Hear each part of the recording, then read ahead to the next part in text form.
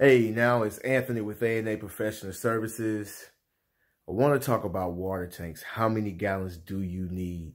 Do you need 330 gallons? Do you need 110 gallons, 200 gallons, 275? We're going to find out in just 1 second. So stay locked in.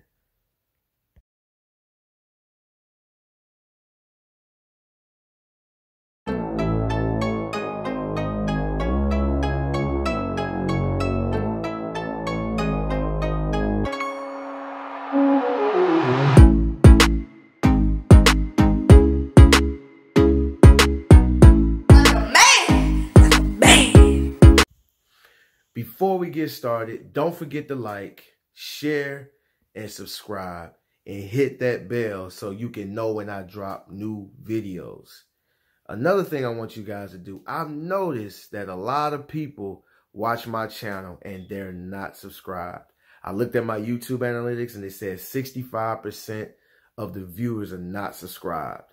That's crazy. I couldn't believe it. I'm happy you guys are watching, but go ahead and subscribe and hit that bell. I remember my first water tank. It was 330 gallons. At the time when I bought it, I did not know how many gallons it would take to do one vehicle, a sedan or a truck. I didn't know any of that. I just bought a water tank. At the time, I felt that I was gonna need a lot of water.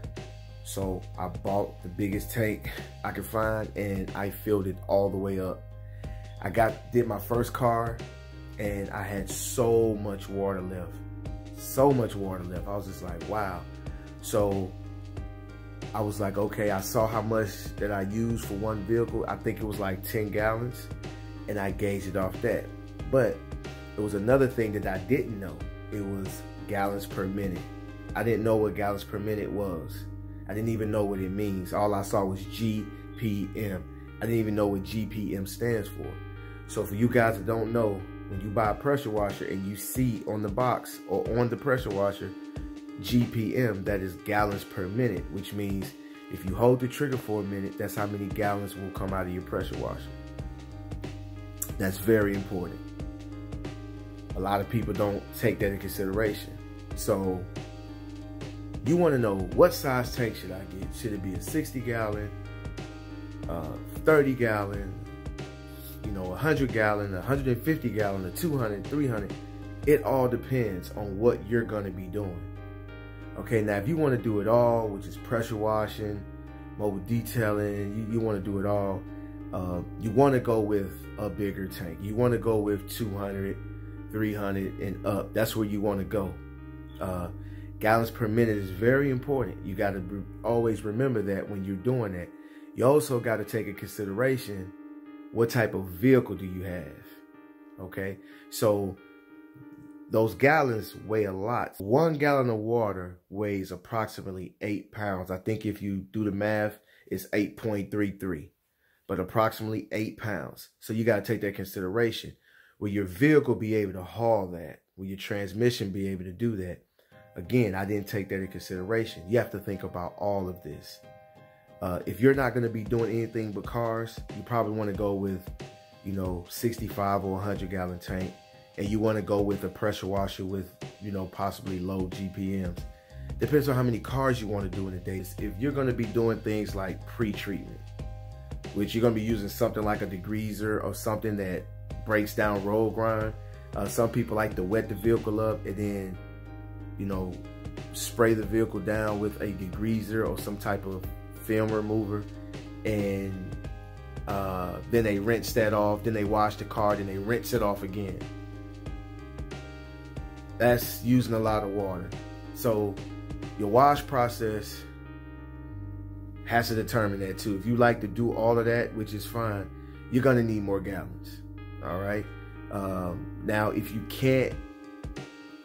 don't have the room for a bigger tank in your, your vehicle or whatever you're using, then you may want to skip steps like that and just get to business. Another thing, the foam cannon. If you're going to be using the foam cannon, it's the same thing. You're going to be using more water.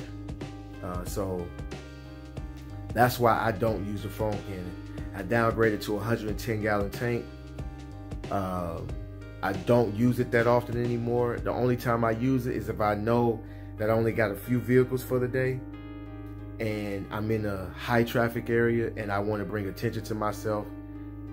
So, you know, I spray foam on the car. It's white and it's all thick and people are looking at it and like, what is that? It'll, you know, bring attraction to me for them to come over there and ask me for a card and ask me about my services. But you have to also take that in consideration, because now you're dealing with a limited amount of water. You want to conserve water, so you want to be conscious of how much water that you're putting out when you're doing these details. You guys are wondering, well, where can I buy a water tank?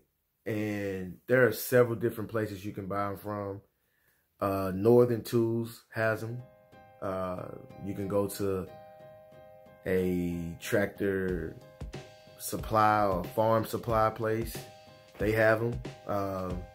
But I was lucky enough to find one that was located here in my state, which is 2 hours away from me. It's called National Tank Outlet. Again, it's called National Tank Outlet. They're located in Mississippi. I drove to pick mine up because shipping charges will kill you. That's the problem. When you look for a tank, you can find one anywhere. You can find whatever size you want, color, you know, shape or whatever, you can find them. But the shipping is what's going to kill you. If the tank is $200, best believe the shipping would be $200 as well.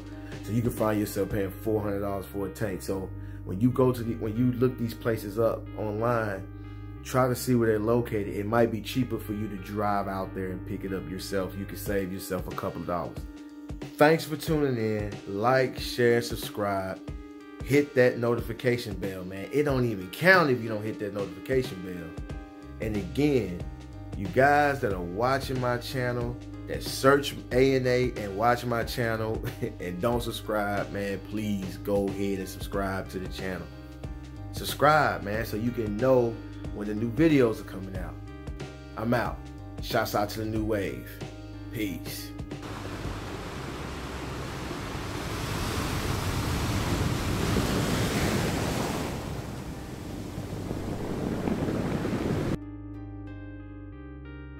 Go and join the NewWave Facebook group by A&A. Ask for permission to join. I'm accepting everybody.